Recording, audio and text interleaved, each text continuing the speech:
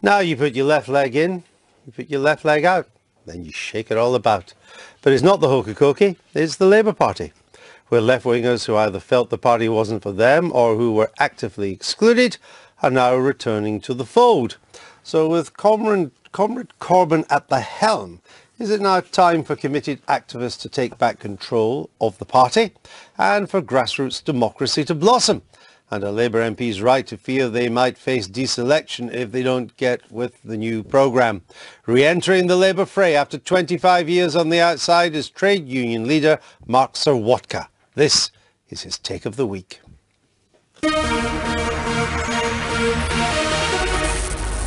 Guess who just got back today? Them wild-eyed boys that had been away haven't changed, had much to say. Tony Blair rather stupidly said that anyone who supported Jeremy Corbyn should get a heart transplant. I'm actually a patient who's waiting for a heart transplant. And not only do I support Jeremy Corbyn, after 25 years I've rejoined his Labour Party, because now the days of New Labour are well and truly behind us.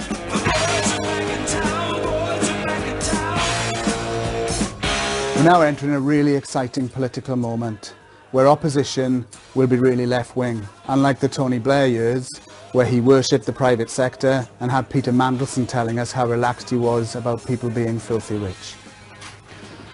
Hundreds of thousands of people voted for Jeremy Corbyn because he represents an alternative to austerity. Austerity that has meant 1 million people using food banks, many people desperately needing houses, and in the public sector, where we've seen a decade of pay restraint and hundreds of thousands of people lose their jobs.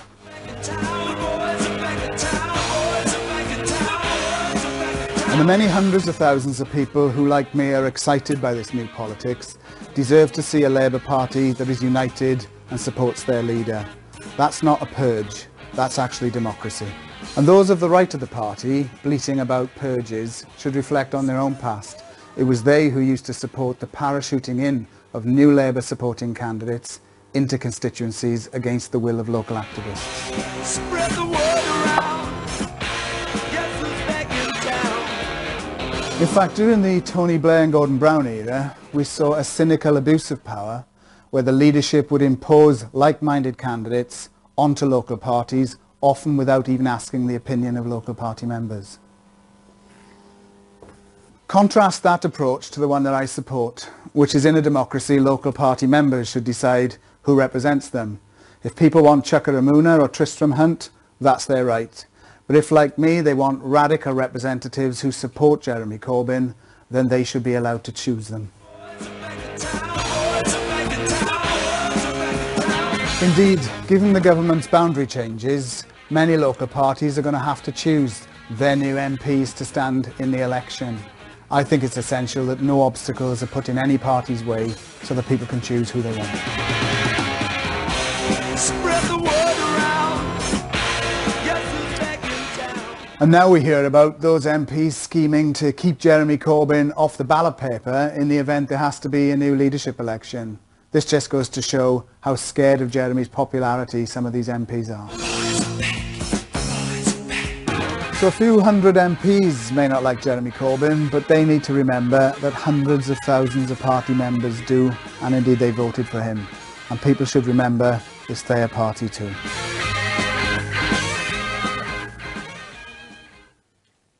From Bookmark Socialist Bookshop in Bloomsbury to making little to no mark on political discourse on This Week, Mark Serwotka joins us now. Welcome to the programme. Hi. So Jess, are you glad to see Mark back in the Labour Party? Oh, I'm delighted when people come back. We've had not as many as in London. There seems to have been thousands of people in London seats rejoin. We've had about, sort of 40 or 50 new members, and I'm delighted that new people join the Labour Party. I very much hope that you're getting out and delivering leaflets, Mark. Well, he's got a bag with him. Well, I mean, you were barred from voting in last year's leadership election on the grounds that you didn't share the aims and values of the Labour Party. So have you changed your views, or has the party changed since Mr. Corbyn's election? Oh, I think the party's changed since his election, but the irony of being barred was that it was never explained to me what these aims and values were that I didn't share. I wasn't asked, nobody spoke to me. I just got a letter saying you may have voted, but we're not going to count it anymore. But you've not changed? I haven't changed, and I'm tremendously excited about the fact that I can now join a party where the leader and his shadow chancellor are quite clear. They want economic alternatives to austerity. They want a fairer, more equal society. And I think that's a very exciting moment in British politics. If you haven't changed, are you a Marxist?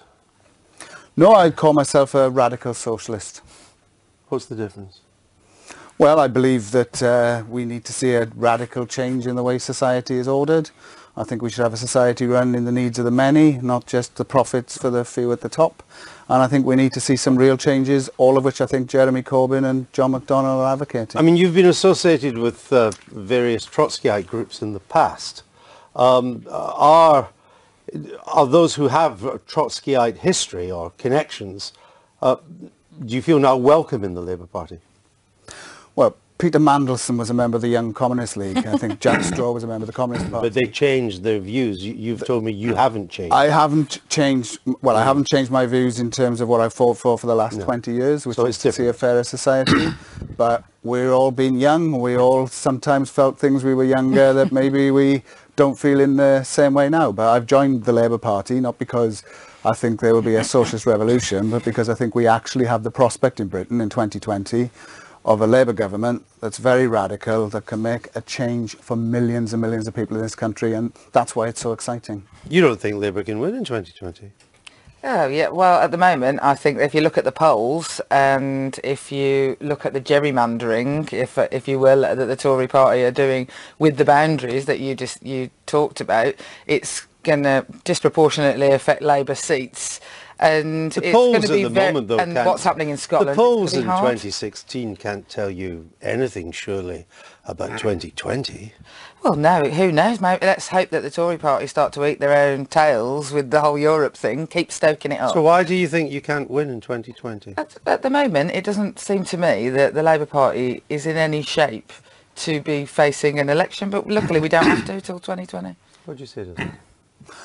Well, I think the Labour Party can win in 2020, and the main reason I think that is because if they stick with Jeremy Corbyn, what people will have in 2020 is a real political choice where they will see absolutely the difference between what the Tories are advocating and what a radical Labour government are advocating. And my problem in the past elections was that whilst there was a difference between the parties, there was such a consensus towards the centre that many people didn't vote Conservative, they didn't vote, or tragically they voted UKIP. And so I think that with 4 years to get those ideas across, in we the could see a 100 real seats with the lowest exciting turnout, Labour has 96 of those seats already. So we absolutely, I mean, who knows what the seats are going to look like, as you pointed out, but so we can absolutely increase our vote share, but we won't necessarily increase our seat share. And I think at the moment we're at real risk of really losing great swathes of the south. Great, you know, bits of Yorkshire that used to be Labour heartland, and maybe... Why will you lose these? Well, we already did. We did lose them. We've got to win them back. Well, why won't you win them back? Well, I can't see at the moment that the Labour Party, as is being presented at the moment, and I'm only reflecting what I hear on the doorstep, and some of that will be coming from media pressures, I understand all of that. But at the moment, I don't think the Labour Party is cutting through. I think that the Conservatives are much better presenting hope, which to me, as a socialist, seems unbelievable that they could present hope to anyone when they're, you know, damaging thousands of disabled people. You know, there's people queuing up who can't find houses. But the Labour Party is not cutting through. The message is not getting through. We are talking to the converted. Is it good news for the Conservatives if people like Mark are rejoining the Labour Party? Well, I'm afraid absolutely it is. But to begin with, I want to kind of analyse what Mark has said. He's saying there's a place for an anti-austerity party. I think it's an interesting argument because I think this Parliament is going to have more austerity now than we predicted before. It's not going as well for the Chancellor as he hoped. And anti-austerity parties have done quite well in Greece and Spain and so on. So I understand the proposition. However, against that, one has to say that the British public, you know, I think has a pretty clear political position on the centre ground. The British public would not vote for Ed Miliband, they would not vote for Neil Kinnock, they would not even vote for Gordon Brown. The only one they voted for, again and again and again, was Tony Blair. And I think this is a fact of life. And even if we go through a 5-year parliament, which for many people is pretty grim, there is no evidence in the history of the British voting patterns that they're going to vote for a well left-wing candidate. Let Mark respond to that.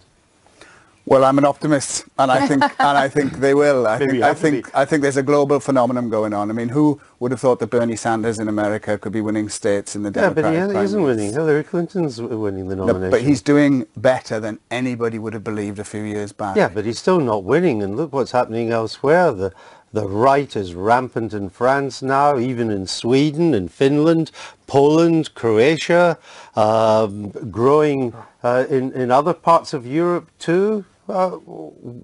There's no mass Marxist revival. Well, my argument is, and let's take Ed Miliband as an example, people didn't vote for Ed Miliband because he was too left-wing in my view. In my view, I think they thought there's two parties broadly offering within this same narrow constraints, the same economic solutions, differences were marginal. And I think many people thought, well, if that's what we're being offered, we'd rather go with the true believers. What Jeremy Corbyn will offer is something totally and utterly different. And when people realise that if they vote for that, they're going to get more investment in their public services, there's going to be better investment in schools and hospitals and in the care in the provided community. You can create the wealth that will pay for that. Yes, and I think that... And that's what we're still waiting to find out. Well, I think there's been easy to talk about investment. It's more difficult to create the money that will pay for the investment. Well, I think I certainly believe, I think, is if you have a fairer taxation system, if you get people into work earning decent wages and paying tax, and you can raise revenue, and you don't obsess about clearing the deficit in some ridiculously small period of time, it's not working, the economy can grow. And I think that's what people need to hear about. Now, I agree with Jess. Jeremy probably isn't cutting through, but to be honest, he's not getting the chance to put this alternative to the people because too much of the stories we're getting are briefings against him. We're being sidetracked by things that I think are non-issues, like singing the national anthem, to be honest. Yeah, and what I'd like to know is let's get the debate in the public about economic alternatives, give some hope to people, and we could see politics transformed in Britain. The Labour Party's got a lot of new members. And there are boundary changes coming up which will give these new members a chance to choose new candidates if they want. Yep. Why shouldn't they? I'm not saying that they shouldn't. I think every Labour Party has the democratic right to hold where new seats are created. And seats are completely, they're very diverse, and so it's only right that the new body of membership should be able to look at who their members. So you won't mind if Chuka Umunna, Tristram Hunt, Chris Leslie, Emma Reynolds, Liam Byrne and Stella Creasy are targeted by the new membership to be I think the use of the word targeted I would mind, and what I would say is if they're targeted, expect them to fight back and expect people to fight with them. But they haven't got the membership. Well, I mean, again, I can't predict what they're going to have, can I? There is a different membership in the Labour Party now, isn't it? It's changed. Well, it's clearly 100,000 new joiners, and I think that... A lot of them are in London, certainly, aren't they? No, but even, there's large swathes of the country where Labour Party membership's massively increased. Now, my view about this is that you should be a Democrat. And so, as I said in the film, if Chuka Umunna's local party believe he's still the man for them, they should have him. Yes. There shouldn't be anything from the top where any candidates... Leave it to the constituency. And I think my point in the past was we did see impositions, and certainly when I lived in Yorkshire, where a constituency selected a left-wing candidate like Liz Davis in Leeds, the Central Party ruled it out. And what I want to see is some democracy. Now, I would think what's inevitable is with so many new members going in who are excited by a change, they'll want some change. They will want to see the MPs who represent them. We all want democracy. I don't disagree with that. I do disagree with the idea of suddenly putting in mandatory reselections. But I don't think you've called for that. You've just said the boundary changes give an opportunity. I mean, my view is, even without changing the rules, there's the boundary changes and the rules already allow... Do you like mandatory reselection? To trigger reselections if they wish. Do you want mandatory reselection? Well, my own view is councillors have to be standing for reselection every 4 years. I have to stand for election every 4 years. So you do? I personally cannot see how anyone can argue that the candidate should be endorsed every time by their local party. But even without changing the rules and having mandatory reselection, it's already the case that local party members can trigger a ballot to change so, and they will have more of them. I have one final quick question for you. If Mr. Corbyn goes to the country in 2020 with a proper socialist manifesto of the type that you approve, and Labour gets thumped again the way it did in 1983, will you accept that there's not an appetite for that kind of socialism in Britain? Well, I won't accept that my views will change. That No, I didn't say that. What I would say is at that particular point, the electorate will make a specific choice, and I'm a great believer actually that you should continue to campaign for what you believe in and hope to convince people, and if at first you don't try, keep trying until you succeed is my motto. And I'd rather fight for something that you really believe can have a fairer society than give up. I've done that for the last 35 years. Or have power. And I intend to carry on trying. Mark, thanks for being with us tonight, and it's good to see you back to health as well. Thanks very much. Yeah, and hopefully next time I'll be on, I'll have had my heart transplant, and we'll get rid of the electric box. Well, you're looking well on it. Thanks very much. Thank you.